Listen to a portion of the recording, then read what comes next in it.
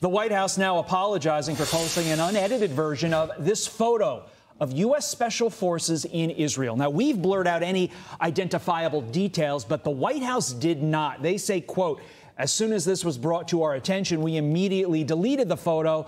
We regret the error and any issues it may have caused. Fox News contributor and columnist for The Messenger, Joe Concha, joins us now. Joe, an error like this cannot happen. Why did it?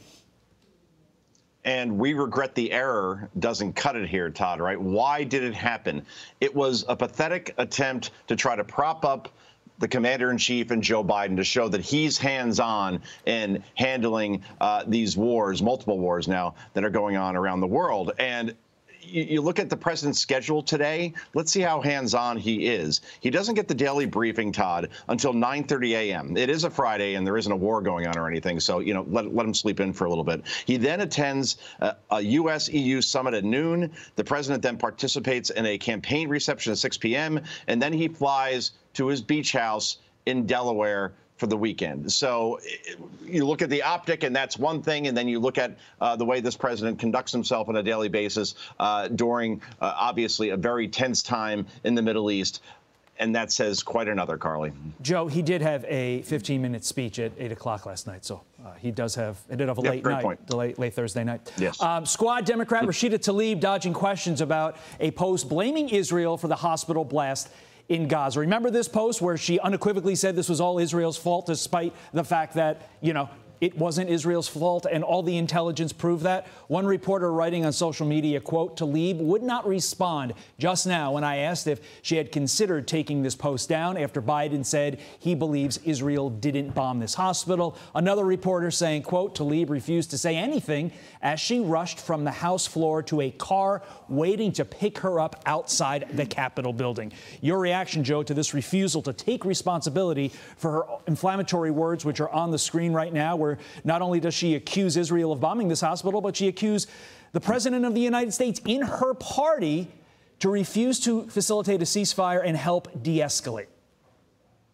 Todd, Carly, it's amazing. This tweet has been viewed millions upon millions of times, and she still refuses to take it down, delete the tweet, because obviously the information is completely false. And if this was a tweet by somebody from Hamas or somebody sympathetic from Al Jazeera in the Middle East, that's one thing. This is a sitting U.S. Congresswoman that is purposely throwing out misinformation, lies, let's call it what it is, and it could get people killed. There are still American hostages being held. She just doesn't seem to care. And when she pushes this lie that Israel launched a strike on that hospital in Gaza and that hundreds were killed, when we're seeing evidence where, A, the hospital is still standing, B, that missile did not come from Israel. It came from inside Gaza. Islamic Jihad misfired and hit a parking lot next to it. And the fact that we still see media outlets reporting that hundreds are killed when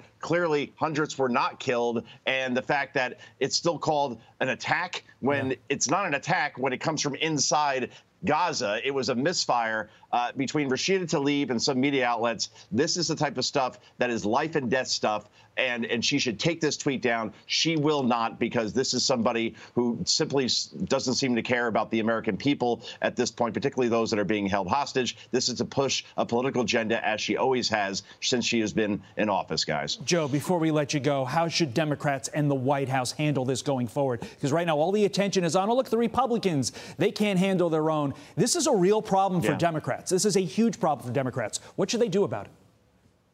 Well, we saw Hakeem Jeffries, Todd, and Nancy Pelosi both be asked, do you condemn what Rashida Tlaib and Ilhan Omar are tweeting as far as blaming Israel for that strike on that hospital? And both said, oh, we haven't seen the tweet. They played dumb. Like, we don't know what you're talking about. Right. So they're not going to get any condemnation from inside the party. As long as that doesn't happen, then they'll continue to tweet and say the things they are at this point. That is a standard Nancy Pelosi move. I don't know what you're talking about. Meantime, when it's the other side, she has full documentation all the time in her purse. Joe Concha, thank you very much, sir.